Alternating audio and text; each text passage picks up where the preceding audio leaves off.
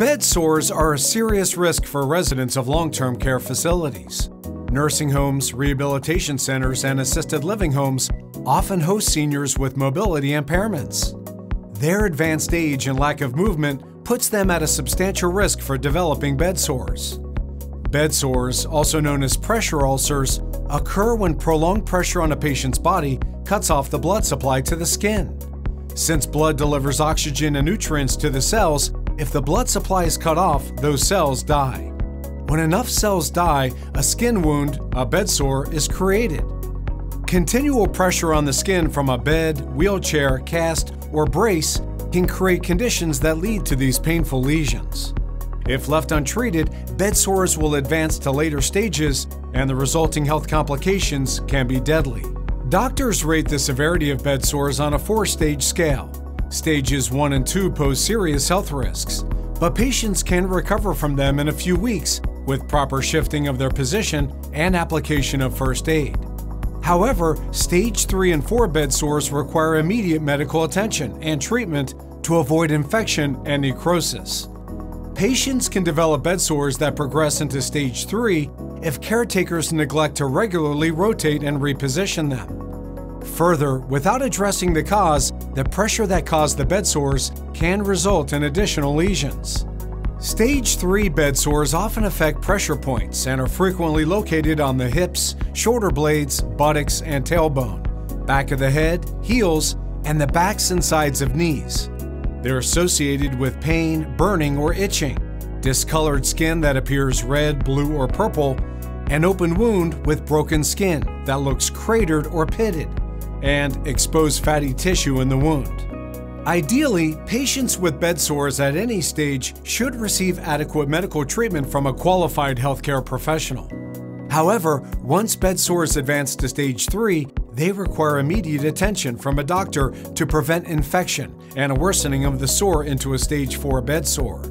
Signs of an infection which can spread to the rest of the body include pus or other fluids draining from the wound, swelling, warmth around the wound, and a rotten smell. The patient may also show signs of sepsis, like fever, racing heart, clammy skin, and extreme pain. Stage 3 bed sores have an open wound that reaches through the skin into the fatty layer.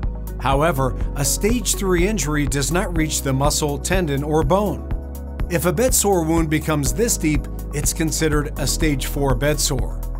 Diagnosing the correct stage of a bed sore allows doctors to prescribe the proper treatment.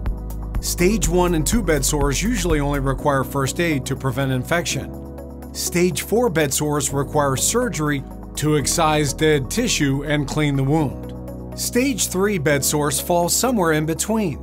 Doctors usually don't operate on Stage 3 bed sores, but they may prescribe antibiotics and clean the wound to reduce the risk of infection. The dead tissue can harbor dangerous bacteria that leads to infection and also slows the healing process. Prescribed antibiotics may include topical ointments applied to the wound and ingestible antibiotics to prevent the infection from spreading to the rest of the body. When faced with a serious preventable wound like a Stage 3 bed sore, doctors have an ethical duty to investigate the conditions that led to the injury. Once they determine the cause, they can prescribe measures to address the contributing factors, including hydration, nutrition, and patient movement. In many states, doctors must report signs of caretaker neglect. Early detection and treatment can prevent bed sores from impacting a patient's life expectancy. By themselves, bed sores will not shorten a patient's life. However, bed sores that are allowed to worsen to Stage 3 or 4 could lead to fatal complications. Patients can fully recover from the physical effects of Stage 3 bed sores. However, Stage 3 bed sores might signify neglect, which can further endanger the patient's mental and physical health. Caretakers can prevent and treat early-stage bed sores by relieving the pressure on the injury. For bed sores to reach Stage 3, the caretaker may have allowed a Stage 1 or 2 bed sore to worsen through neglect of proper treatment. A Stage 3 bed sore also indicates that caretakers have neglected their duty of regularly inspecting immobile patients for bed sores while washing and dressing them. Nursing home residents and their families can avoid preventable injuries like Stage 3 bed sores. If your loved one has any conditions that increase the risk of bed sores, advanced age, obesity, poor circulation, or mobility disability, you should have a discussion with the care facility about your expectations.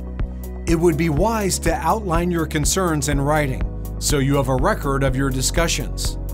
If you believe a family member suffers from a stage 3 bed sore at a nursing home facility or was injured in a nursing home due to elder abuse, maltreatment, or neglect, contact us for a free case evaluation.